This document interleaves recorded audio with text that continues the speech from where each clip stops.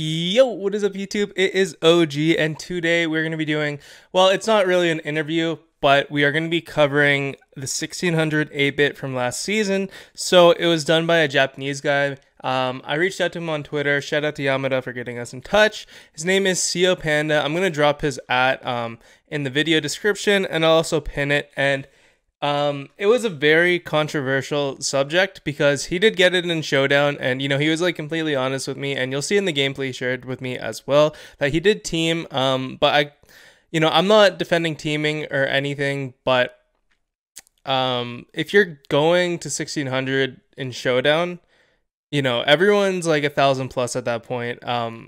You're gonna either team or get teamed on, so I completely understand why he did team, and he did do it with 8-bit and extra life. Obviously they got the nerf, but they're still like really good in Showdown. He's catching another nerf in the balance changes that were announced today. I think it's a small damage nerf, but he's definitely a shell of what he was when he first came out. Not to say he's bad or anything, but he definitely got a few nerfs and they hit him pretty hard.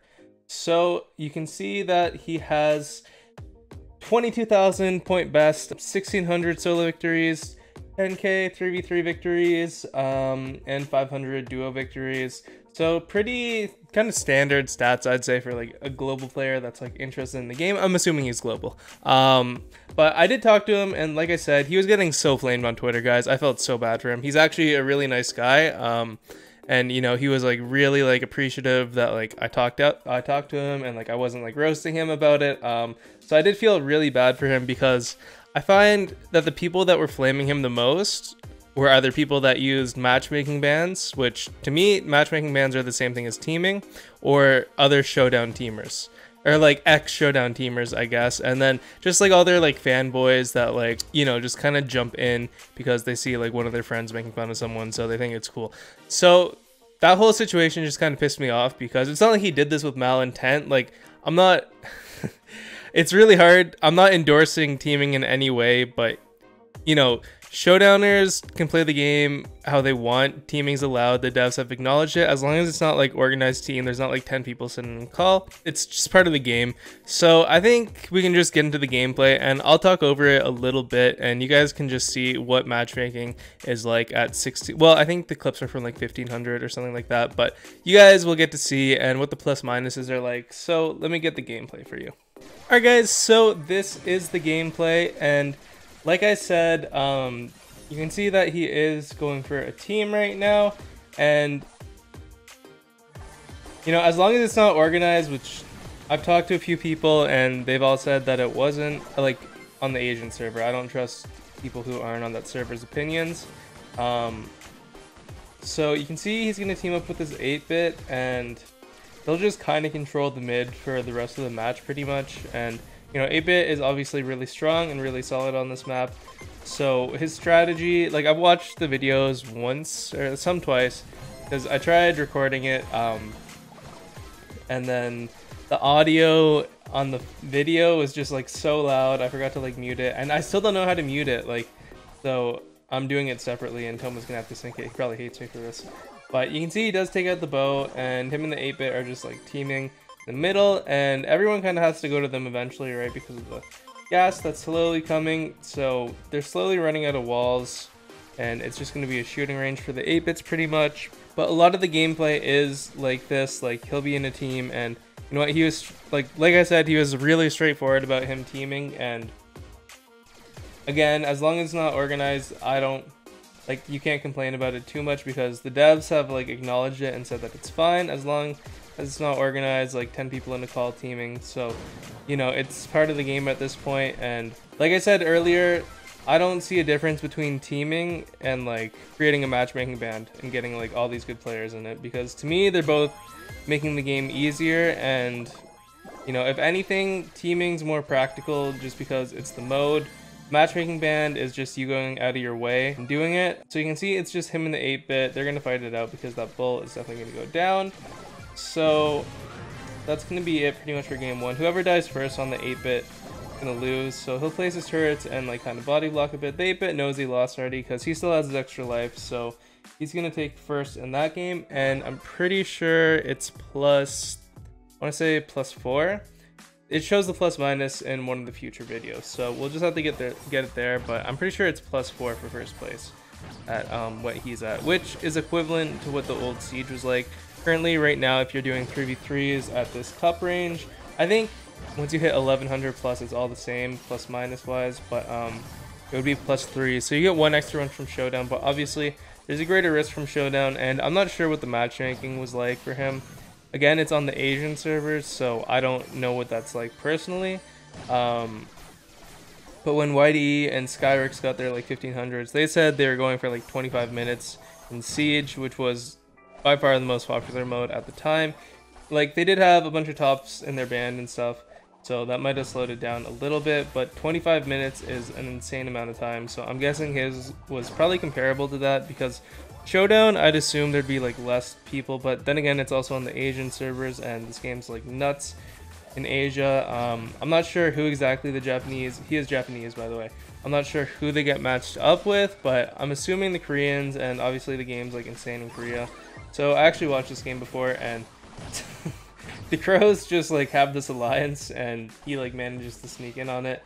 Then I think the end is just kind of like a mess, but I forget it, to be honest. But yeah guys, it's kind of died down a little bit. Like I said, I tried recording and it got screwed up, but he was just getting flamed so hard on Twitter, and you know, some people handled it really well. Like YD, I know it probably sucked to see someone beat his record, and Showdowning, like, it should be a different record, to be honest. Like, YDE and Skyrex still have like 3v3 records for me. Well, obviously the 3v3 record, but Showdown, you know, it's not really synonymous with 3v3, so I think they're kind of different records in that sense. So YDE was like really professional about it. He just said, like, all I saw from him was like a really surprised face, and I know he got him on his channel too for a 1v1.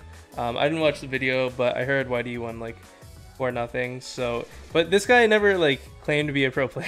He just likes playing Showdown with 8-bit, I guess. So, you know, I think it's kind of silly that everyone's getting mad at him, like all these pro players and stuff, like all their like little fanboys, because he doesn't claim to be a pro player or anything.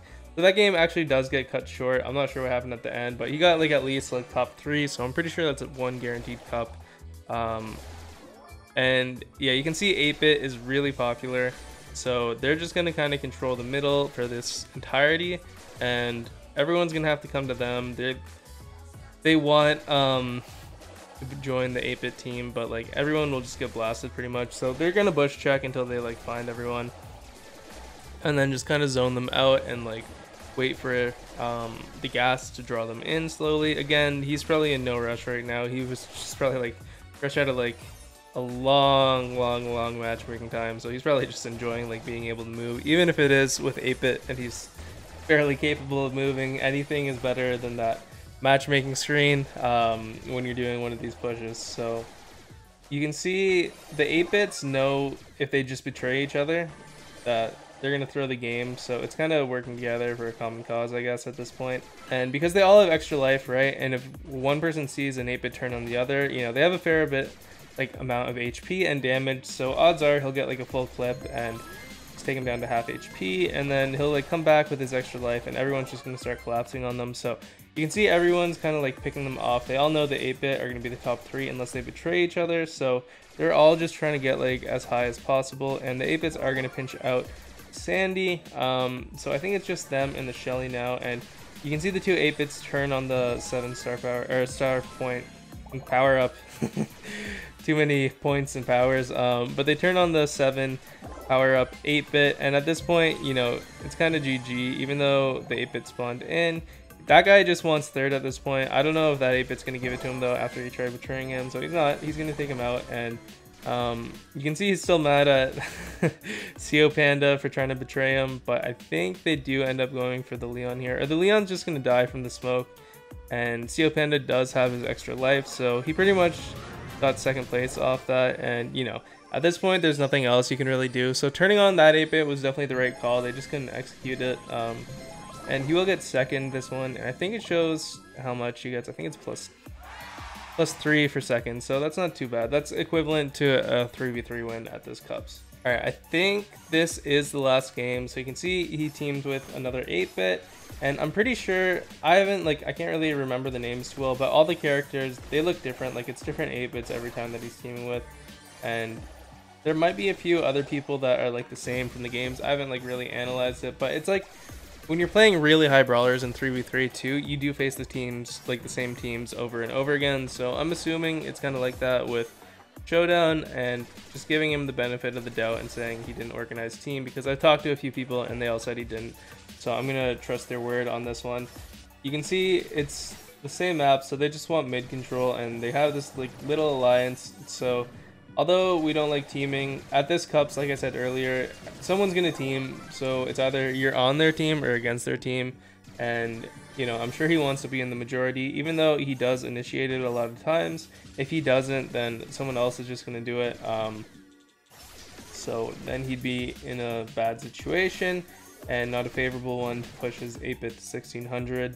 So you can see they're zoning out the mic, and everyone's just, they have this mid control, right? So they're letting the guys on the outside pretty much fight amongst themselves, and then they can just kind of pick them off if they do come in their line of sight.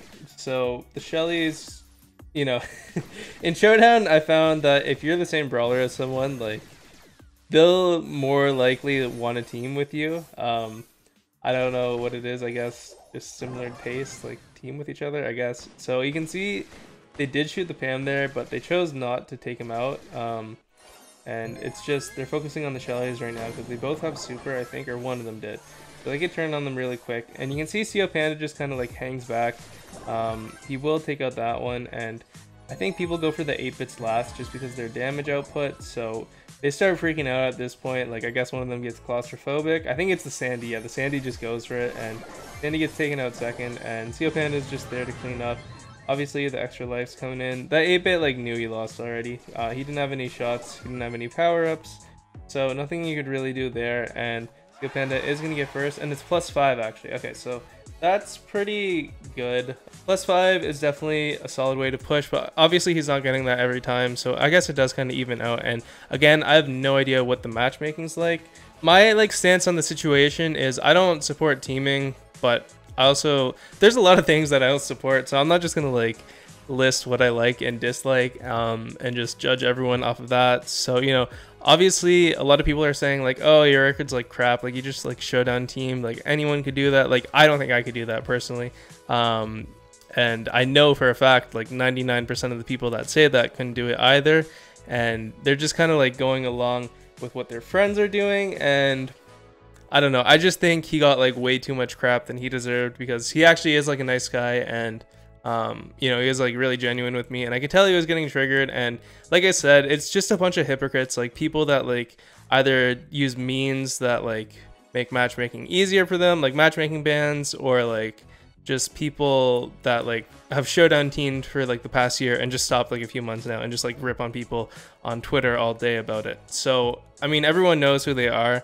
I'm not going to say any names. It's just like really like take a look in the mirror before you start judging people like crazy, I guess. And that's my stance on it. Like, again, I'm not supporting Showdown teaming, but he is a nice guy, and I do think that his record, despite the teaming, was actually hard to get. Like I said, I don't think I could do it, but I know this video is probably going to be really controversial, and people are going to probably get like triggered in the comments, but you know, I thought this was something interesting and I wanted to cover it, and he was nice enough to let me.